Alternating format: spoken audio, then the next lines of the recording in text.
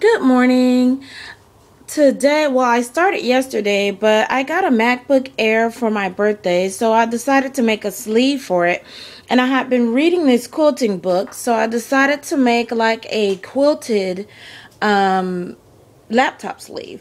On the back, I have some like fabric backing, and then I put the batting in the middle, if you can see that. But basically, I did this on my sewing machine and cut it out, and I used some interfacing on that.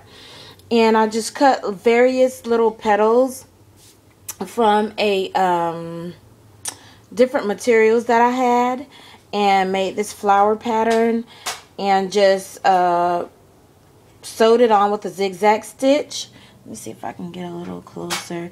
It's not exactly perfect, but I don't really have a lot of experience with applique at all. So basically, this is just one long strip, and then after I quilt it, I'm going to fold it in half, and like this.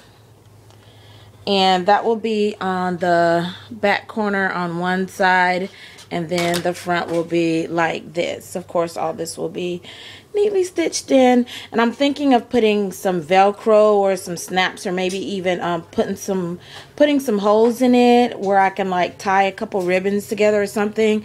I don't know, but this is it so far, and I'll post more after I start the quilting process. Well, the actually stitching through. I'm not sure what they call that. I need to find out. I'll have to check my book. So I will update again later to show you what it looks like when it's done.